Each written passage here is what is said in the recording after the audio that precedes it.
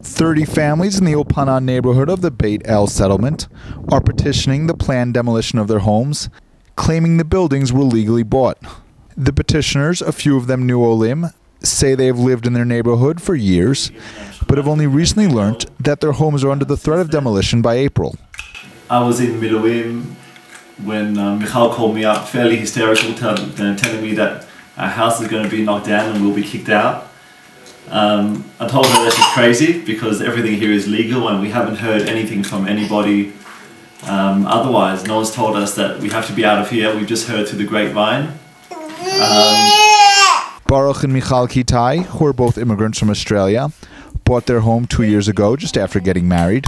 They claim they were unaware that the human rights organization Yesh Din had already filed a petition with the High Court of Justice for the demolition of their house, claiming it was built on Palestinian land.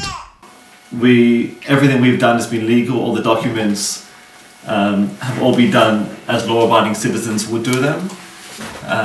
And for people that are spending our lives through, whether through the army or whether through the shlichut we're going to be doing, for the sake of Israel and to represent Israel and to represent Aliyah to Jews abroad, it's a bit of a slap in the face from the people who we're trying to represent.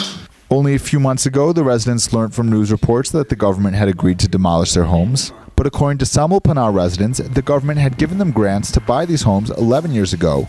And Didi Dickstein specifically remembers Benjamin Netanyahu promising to build their neighborhood during his first term as prime minister. השכונה הזאת נבנתה,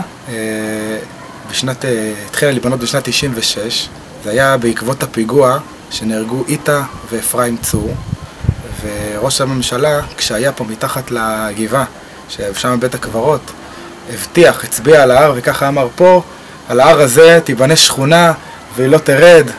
זה היה כאילו בעקבות הרצח שאנחנו ממשיכים להיבנות פה.